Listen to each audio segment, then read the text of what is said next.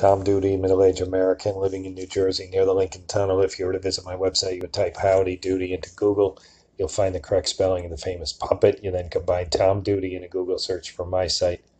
FinCEN is financial, criminal, don't know what the EN means. SARS is SAR. It's a suspicious activity report. The headlines read FinCEN. The video will focus on SARS. Now, SARS also happens to be a potential pandemic of years ago in Asia. That's a coincidence. This is of the U.S. banking system, a suspicious activity report. Now, listeners, here's why you might care. You might have a SARS written against you, and you will never know it.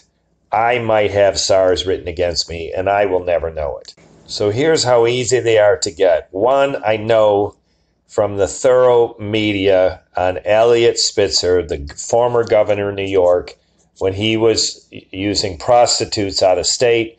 He ended up leaving his governor's post after resigning and leaving public life in shame. Now, what triggered the FBI investigation into Eliot is not clear. But from what I am able to determine, it was not the following SARS that I will describe. In other words, a SARS is the opportunity for a bank to say something's happening in this bank, it's suspicious. It reports to the federal government, and the federal government may then begin an investigation. That would be the front door of this system. However, there is no good reason to believe that that's what started Eliot Spitzer's investigation into his use of prostitutes. So Eliot Spitzer's SAR goes like this. He calls a banker, someone he knows, and asks him or her whether he can send money to a certain organization without it being traced. Now, Eliot is super wealthy and had a friendly relationship with the banker, would certainly know the person by name, and Eliot Spitzer would get his ass kissed by the branch that he would use in a familiar way. There is absolutely zero reason to believe there was any hostility. The banker got off the phone, filed a SARS, and went on with his or her day. The details of that SARS, which I've read, ended up getting disclosed in the full FBI investigation that brought Governor Spitzer down. So in this example, it's very clear that the SARS is not evidence of a crime. The SARS is a suspicious activity report and nothing more. And the thousands of people who are subjects of these SARS never know it. And with the recent news about FinCEN, it is very clear that the number of SARS that are written, tens of thousands of these things, are generally written by low-level bankers, and the subject of those SARS never know they're a subject of the SARS. Now, in the news today and in the prosecution of Paul Manafort, it was also clear that he was the subject of SARS. Now, in Paul Manafort's case, it was not only a suspicious activity, it detailed criminal activity. Now, Paul Manafort was moving money through these shell corporations, millions of dollars, in 4 or 5 different remote locations. This money is coming out of Ukraine, and he's filtering the money in many different ways and making very large amounts, anonymous transactions. Anonymous because these are being made by the hands of organizations, and there's no person behind the organization. This is commonly called a shell corporation. Those SARS would be written to also say there's an absence of any evidence that there's legitimate business behind these transactions. So in that case, Paul Manafort was the subject of SARS. It was detailing criminal activity. And in addition to that, Paul Manafort was prosecuted and is a convicted felon. Now, in trying to interpret the news, it is very confusing because the organizations that have analyzed these SARS have chosen what I will call celebrity criminals. Now, I've already detailed 2 of them, Paul Manafort and Eliot Spitzer.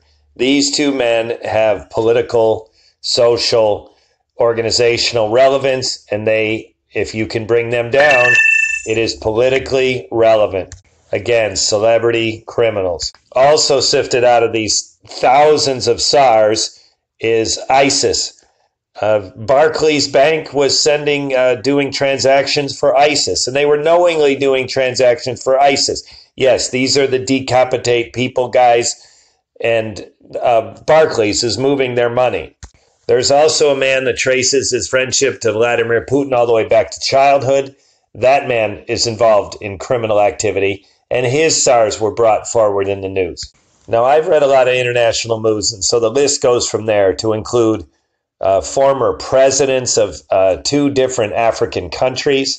HSBC was involved in a Ponzi scheme that duped 10,000 victims. Money was being moved into a U.S. HSBC account and then sent to Hong Kong, where the kingpin of this Ponzi scheme was benefiting from other people's, the victims' money. Now, the maddening thing is that again and again, HSBC filed these SARs, said this is suspicious, but they put the transactions into forward motion.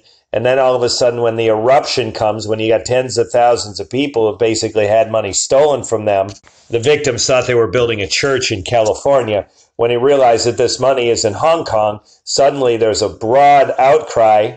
And it's revealed that during the time, HSBC is filing the suspicious activities report, but doing nothing to halt the money.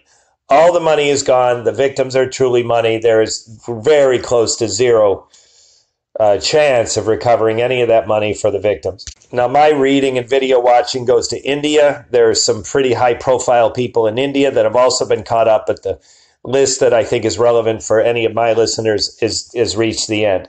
So listeners, if you imagine this story and you try to say, oh my God, you got Putin, you have ISIS, you have Barclays, you have HSBC, you've got Chase Bank, it is just so hard to comprehend what is FinRes and why is it in the headlines.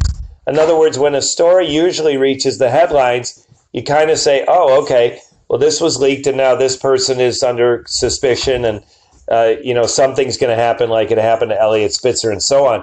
But the way this story presents itself, it's really confusing because the only thing related among these far-reaching stories that involve terrorists like ISIS and Vladimir Putin's buddy, the only thing that's in common and makes them part of one story is the information was leaked and reported by news media all on the same day. Now, the maddening thing from my perspective is really the reason I've done this video is that the vast majority of these people who are involved in criminal activity, moving millions of dollars in single transactions and billions of dollars over time, these people go unprosecuted. So to find that literally the United States federal government is sitting on these records and doing nothing, to finding that the money has gone forward rather than being held by the bank, and then in some cases when it's halted, the money's already gone and it's too late.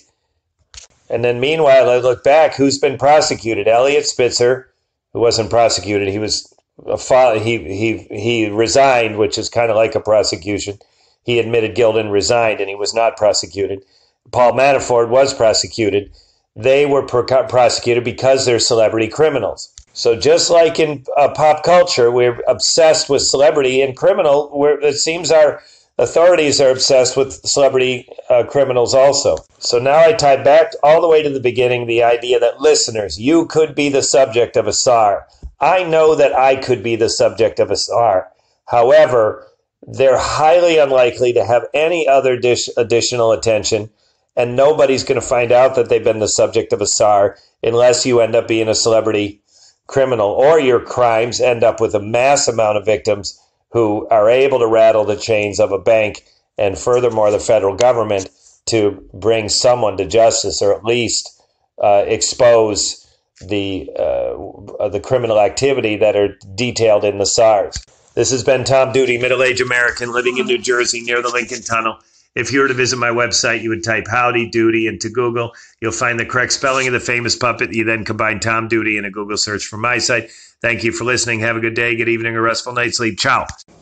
Tom Duty, middle-aged American living in New Jersey near the Lincoln Tunnel. If you were to visit my website, you